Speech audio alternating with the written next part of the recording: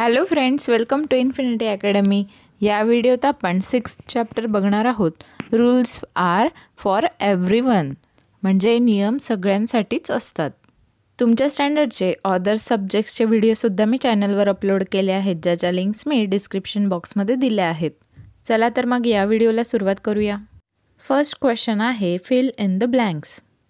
त्यातला एक क्वेश्चन आहे our society works according to certain dash. याचा आन्सर आहे rules. Our society works according to certain rules, म्हणजे आपलं जे सामाजिक जीवन आहे ते रूल्सच्या आधारे चालत असतं, नियमांच्या आधारे चालत असतं. नेक्स्ट आपल्याला दिलं आहे the constitution of independent India abolished. तर याचं उत्तर आहे अनटचॅबिलिटी, ज्याला मराठीत आपण अस्पृश्यता म्हणतो. म्हणजे जे आपलं स्वतंत्र भारत आहे तर त्याच्यात संविधानाने ही प्रथा बंद केलेली आहे.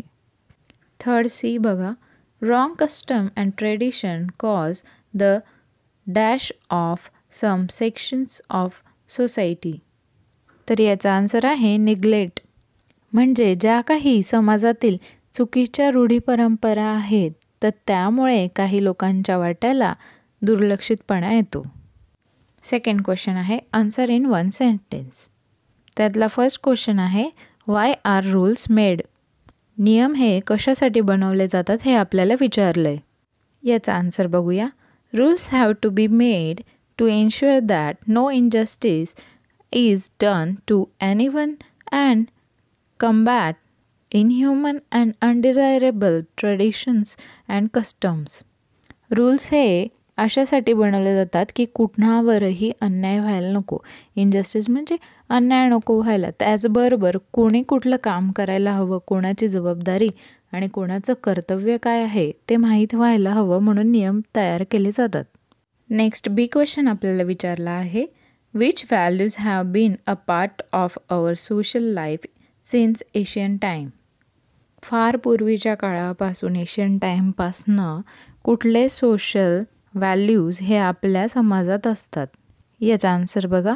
The values of non violence and peace have been a part of our social life since Asian Times. बघा, नॉन व्हायलन्स म्हणजे काय, ज्याला आपण अहिंसा म्हणतो, आणि पीस म्हणजे शांततेचं वातावरण. तर एशियन टाईमपासून आपण अहिंसा आणि शांतता यांनाच फॉलो करत आलो आहोत. नेक्स्ट सी क्वेश्चन आपल्याला दिला आहे what R the big obstacles in our society. Obstacles म्हणजे अडचणी. तर आपल्या सोसायटीमध्ये, समाजामध्ये आजूबाजूला कुठल्या अडचणी आहेत हे आपल्याला विचारलं आहे. याचा आन्सर बघा. Poverty and lack of education of women R the big obstacles in our society. बघा, सगळ्यात मोठं प्रॉब्लेम म्हणजे गरिबी, पॉवर्टी ज्याला आपण म्हणतो. गरिबी असल्यावर सुखसुविधा व्यवस्थित मिळत नाही, त्यामुळे शांतता टिकून नसते. आणि गरिबी असल्यामुळे शिक्षणाचा अभावही येतो, त्यामुळे सुद्धा बऱ्याच अडचणींना सामोरं जावं लागतं. दुसरं आहे एज्युकेशन ऑफ वुमेन. स्त्रियांचं जे शिक्षण आहे तो सुद्धा सोसायटीमधला खूप मोठा प्रॉब्लेम आहे. तरी आता हा प्रॉब्लेम बऱ्यापैकी ओव्हरकम व्हायला लागला आहे. स्त्रिया शिकतात ना आता. सगळ्याच क्षेत्रामध्ये स्त्रिया आता पुढे जात आहेत, म्हणजे हा सोसायटीमध्ये झालेला चांगला बदलही आहे. थर्ड क्वेश्चन आपल्याला विचारला आहे आन्सर इन शॉर्ट. त्यात एक क्वेश्चन आपल्याला विचारला आहे which unjust custom have bin ban by law. अशा कुठल्या प्रथा होत्या ज्यांना बॅन करण्यात आलेलं आहे, म्हणजे कायद्याने त्याला बंदी आहे. याचा आन्सर बघूया. The injustice custom that have bin ban by law R. जे काही कायद्याने बंदी केलेले आहेत ते आपण पुढे बघूया. पहिलं आहे अनटचॅबिलिटी, म्हणजे अस्पृश्यता. अस्पृश्यतेस कायद्याने आता बंदी आहे. सेकंड आहे कास्ट डिस्क्रिमिनेशन, ज्याला आपण जातीवाद किंवा जातीभेद म्हणतो. थर्ड आहे सती. सती प्रथा म्हणजे पूर्वीच्या काळी जर माणूस मेला तर त्याच्या बायकोला जी चिता पेटवलेली असायची त्यावर जिवंत जाळलं जात होतं. तर ही होती सती प्रथा, ज्याला आता कायद्याने बंदी आहे. नेक्स्ट आहे चाइल्ड मॅरेज, म्हणजे ज्याला आपण बालविवाह म्हणतो. लहान वयात लग्न करणं आता कायद्याने गुन्हा आहे. त्यासाठी विशिष्ट वयोमर्यादा आखली गेली आहे. नेक्स्ट आहे चिटिंग पीपल बाय मॅजिक, ज्याला आपण मराठीत जादूटोणा म्हणतो. लोकांकडनं काही वस्तू लुबाडणं मॅजिक करून, तर हे चुकीचं आहे. त्याला आता कायद्याने बंदी आहे. नेक्स्ट 6th आहे चाइल्ड लेबर, म्हणजेच बाल कामगार. 14 वर्षापेक्षा लहान मुलगा जॉबला ठेवला तर तो कायद्याने गुन्हा आहे. रिसिव्हिंग अ डावरी, लग्नामध्ये डावरी घेणं म्हणजे हुंडा घेणं, ज्याला हिंदीमध्ये आपण म्हणतो दहेज. हे घेणं कायद्याने गुन्हा आहे. जर असं कोणी घेत असेल तर त्याला पोलीस कारवाई होऊ शकते. नेक्स्ट क्वेश्चन आहे व्हाय do we need to make lodge for the protection of the environment. एन्व्हायरमेंटच्या म्हणजे पर्यावरणाच्या सुरक्षिततेसाठी नियम का बनवावे लागतात?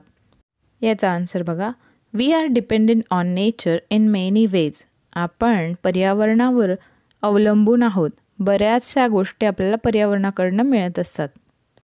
Most of our needs R fulfilled by nature. बऱ्याच गरजा निसर्ग आपल्या पूर्ण करत असतो. जसं आपण ऑक्सिजन घेतो, पाणी वापरतो. 3rd पॉईंट लिहा. Natural resources should be available in enough quantities for the needs of our future generation. बघा, जे आपण नॅचरल रिसोर्सेस यूज करतो आहेत ते एक मर्यादित आहेत. त्यांचं जे प्रमाण आहे ते मर्यादित आहे आणि त्याच्या ज्या सायकल्स आहेत त्या आपण टिकवून ठेवणं गरजेचं आहे. का? तर पुढच्या जनरेशनसाठी. आपण ते आत्ताच वापरून टाकलं तर पुढच्या जनरेशन्ससाठी राहतील का नॅचरल रिसोर्सेस? नाही राहणार. त्यामुळे वेगवेगळे एन्व्हायरमेंट प्रोटेक्शनसाठी कायदे बनवले गेले आहेत. जसं झाडं तोडण्यासाठी बंदी आहे, नदीमध्ये कचरा फेकण्यासाठी बंदी आहे. आय होप तुम्हाला या चॅप्टरचे क्वेश्चन आन्सर्स व्यवस्थित समजले असणार. या चॅप्टरसोबतच इतरही चॅप्टर्सचे क्वेश्चन आन्सर्स मी चॅनलवर अपलोड केलेले आहेत. त्याचबरोबर तुमच्या स्टँडर्डचे ऑदर सब्जेक्ट जसं की मॅथ्सचे सर्व प्रॉब्लेम सेट व्यवस्थित एक्सप्लेन केलेले आहेत. तुम्ही त्या लिंक्स डिस्क्रिप्शन बॉक्समध्ये पाहू शकतात. EVSचे सुद्धा मी या आधीचे चॅप्टर आणि नंतरचे चॅप्टर प्लेलिस्टमध्ये दिलेले आहेत. तुम्ही त्यावरून प्रश्नांची उत्तरं व्यवस्थित समजून घेऊ शकतात. हे व्हिडिओ तुमच्या फ्रेंड्ससोबत शेअर करायचं विसरू नका. व्हिडिओ आवडला असेल तर नक्की लाईक करा. थँक्यू.